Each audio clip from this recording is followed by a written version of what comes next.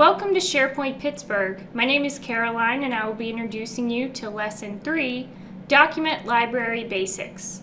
Today we'll be working with the document library and using versioning and checkout.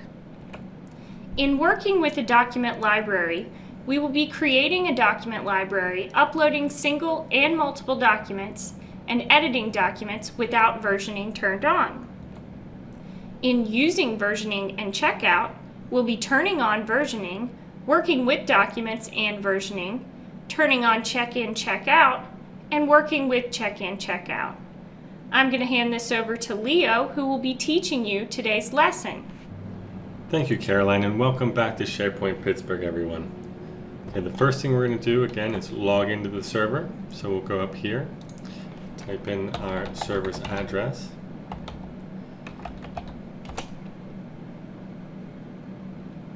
Now what we're going to do is go to the store's site, and we're going to create our first document library.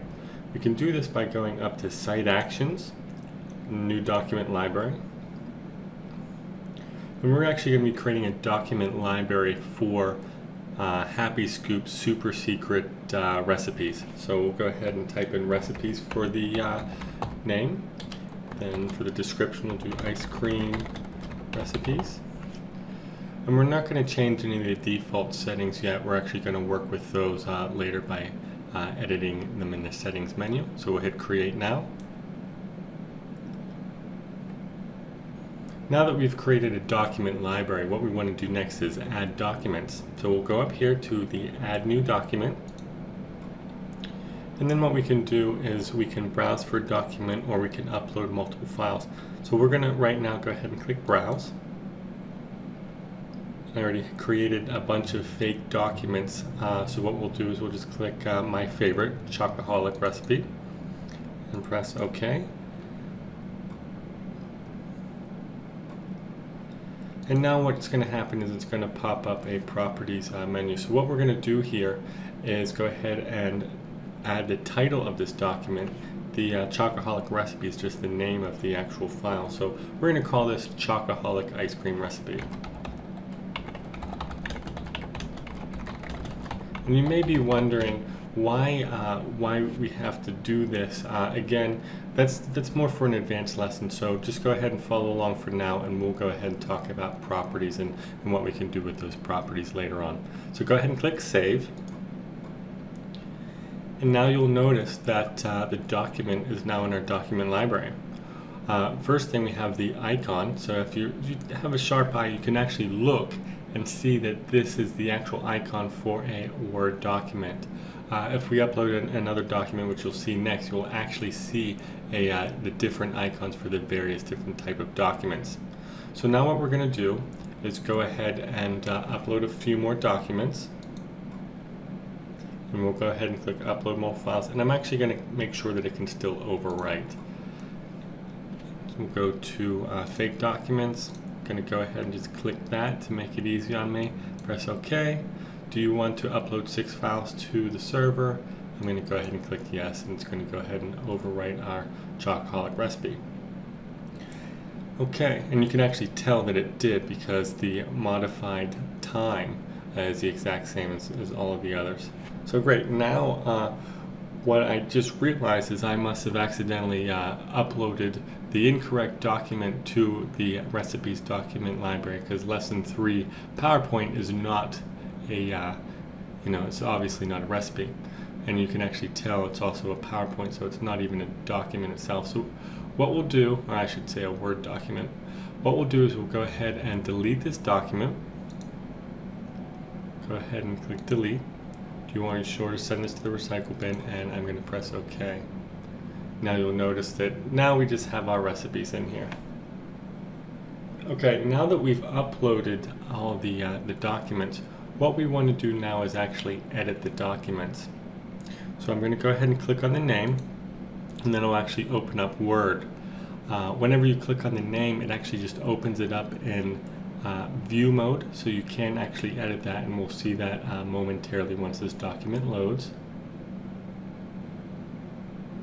Okay, now that it's loaded, just go ahead and hit OK.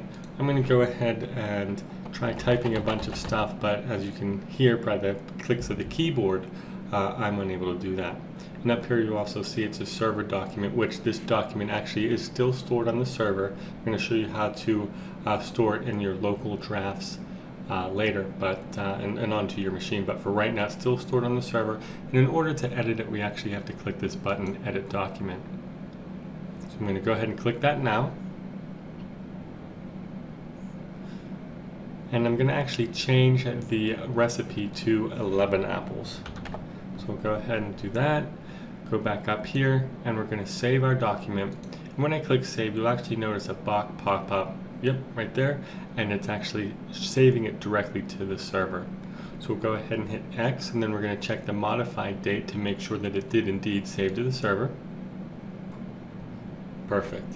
Now what we're going to do is we're actually going to look at the properties of this document.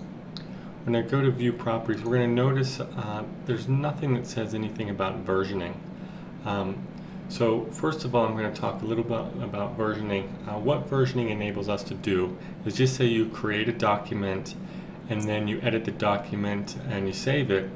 If versioning isn't turned on, you can't revert back to a previous version. So versioning kind of lets you have backup copies of your document in case you need to reference them or go back to the previous version. I'm going to go ahead and hit close. I'm going to go ahead and go to library settings and turn on versioning. We'll go ahead and do this with major versions. And again, this is just an intro. We're going to go over all of the major and minor versions in detail later. But for right now, we're just going to create a major version. We're going to only keep 5 copies on the server, because if you don't limit the amount of versions, we could possibly have hundreds, and that would just take up too much space. So whenever the 6th version would be removed. So we're going to go ahead and I should say the first version technically would be removed, 6 would stay. So the latest version would stay. So now I'm going to go ahead and press OK here. Okay, now we've turned on versioning.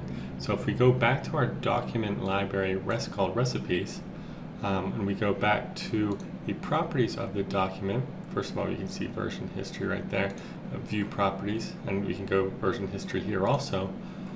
You'll notice that we're on version number 1. Now I know that we edited April Apple previously, but because we just turned on versioning now, we only have 1 version. So again, what we'll do is we'll edit April Apple again. This time we will go and edit it directly without opening it up in read-only mode by clicking on the name. So we'll go here and click. And now the ribbon will actually pop up right away, and we can edit it without having to click that edit button.